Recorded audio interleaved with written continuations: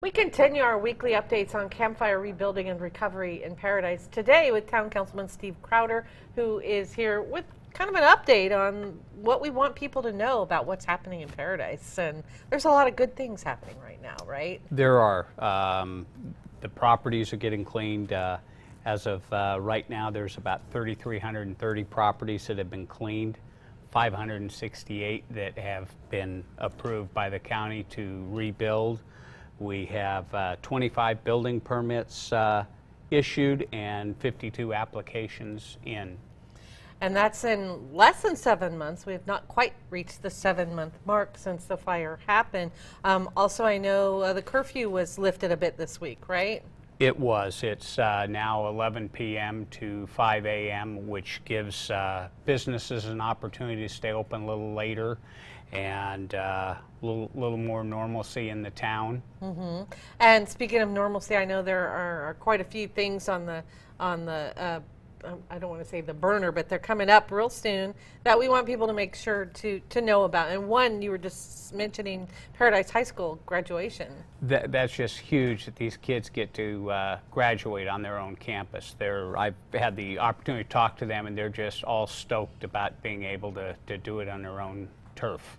That's exciting. I know we have the Paradise Chocolate Fest coming up this coming Saturday, and that's at Gold Country Casino in Oroville. And also the Party in the Park, another community event, really popular, and that's going to be happening in Paradise, right? It is. It's going to be 8 weeks this week instead of 12, and the Chamber is still doing that, and it's going to be as close to normal as they can make it. And that takes part at the place at the community park across from the police station. Also, you've got a town council meeting coming up in a couple weeks. It's going to be an important one for people. We do. It's going to address all of the issues and options that are on the table from our UDA, and we'll make our decisions based on the community input and then direct staff to put it into motion.